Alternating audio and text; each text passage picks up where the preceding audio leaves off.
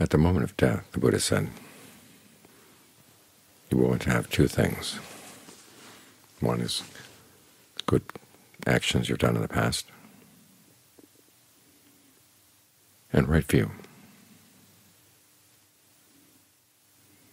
The good actions you've done in the past, of course, develop good habits, and also they create good opportunities.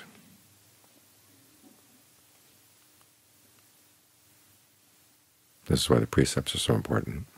You want to avoid anything that would pull you down. And why, when the Buddha talked about the different kinds of loss that can happen, he said loss in terms of the precepts is really serious. Loss of your relatives, loss of wealth, loss of health. He said these are minor. You can think of all the other minor losses in life, which seem so major when we don't look at things from the larger perspective. They would count as minor too. When you step back and realize we're all headed towards death, and death is a big wild card. We've got to prepare and make sure that we hold on to things that are really valuable, let go of the things that aren't. The other thing you want, of course, is having right view.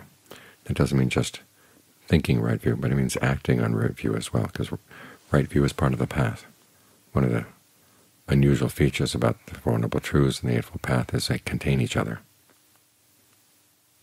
The Four Noble Truths contain the Noble Eightfold Path as the Fourth Noble Truth, and the Eightfold Path contains the Four Noble Truths as one of its factors, right view. Making an important point. On the one hand, the Four Noble Truths show you why the Eightfold Path would be a good path to follow. If you take things down to mundane right view, why it's good to develop skillful qualities and to abandon unskillful ones. Whereas the fact that the Four Noble Truths are part of the path means that they're part of a path that goes to a goal that lies beyond them.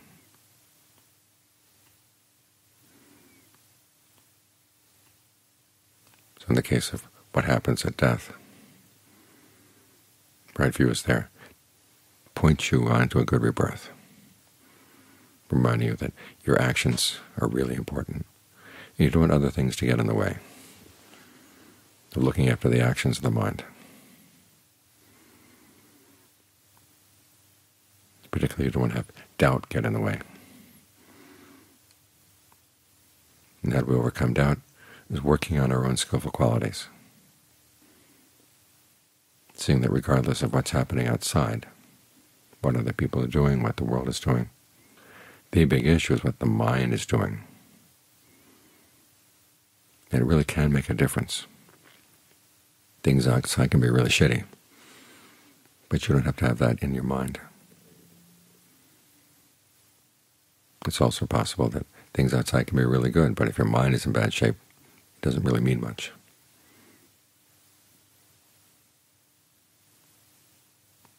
So you try to work on the qualities of your mind. You begin to realize that if you can let go of unskillful qualities, what the Buddha identifies as unskillful qualities, the mind is a lot lighter. This is part of the teaching on shedding, you may remember. One of the attributes of the Dhamma is when you practice it, it leads to shedding rather than to accumulation. In other words, you don't accumulate old grudges, you don't accumulate old revenges, you don't accumulate pride. You learn how to shed it, because those things really are going to be obstacles.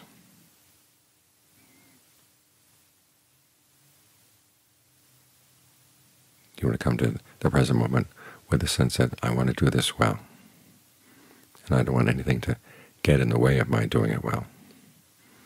That's the message of right view. And at the moment of death, you really want to do it well. Some people just give up at that point. They may say, well, maybe there's a higher power that will take care of things. Other people say, well, it doesn't really matter. Everything's going to end in nothing.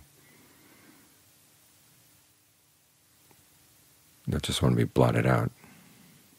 Well, as the Buddha pointed out, that desire to be blotted out leads you to another rebirth, and not a very good one. There is something that comes as a result of your views. And so you want to hold on to right views as a means to something better. Ultimately, of course, they lead beyond simple good rebirths. When you handle the moment of death really well, you don't have to be reborn at all. But it's not like being annihilated. That was the Buddha's great discovery. And by letting go, we actually find a greater wealth. By letting go of our identity, letting go of our idea of who we are, we find something that's just too big for who we are to encompass. Something big, something limitless, something beyond. Shelter. This is something the mind can attain. There are cases in the canon of people who may have not lived that good a life, but they were able to get their acts together right at death.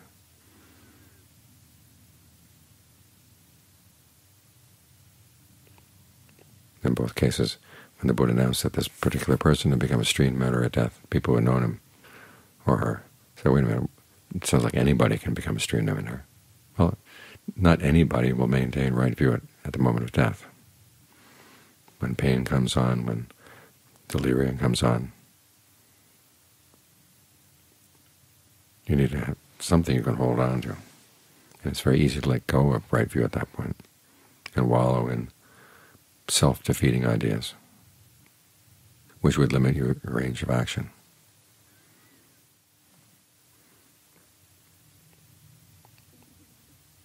So as you look at what you have in life, what are the things that you can depend on? What are the things you really don't want to lose? Make sure you don't lose your virtue, don't lose your right view. That kind of loss, the Buddha said, would be serious. And try to live a life where you develop these as best as you can.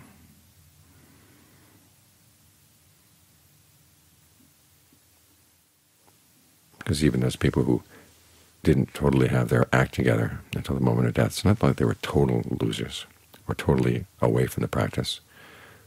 It was a matter of their practice being imperfect. But they still had, as the Buddha said, they still had conviction, they still had persistence, mindfulness, some concentration, some discernment. Of course, the more you have, the better. And here's your opportunity to develop those qualities.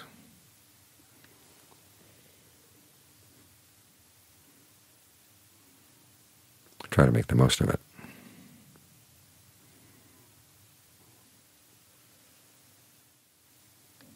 Because if you lose this, you find yourself grasping onto other things that will not be able to help you. It's like having a lifesaver when you're adrift in the ocean, and yet you let go of it. You just hang on to whatever, things that might actually pull you down instead of keeping you buoyed up.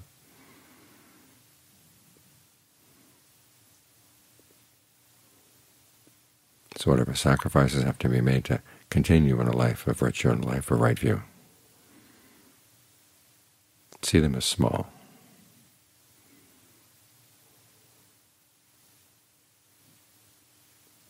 See virtue and right view as things you cannot let go of,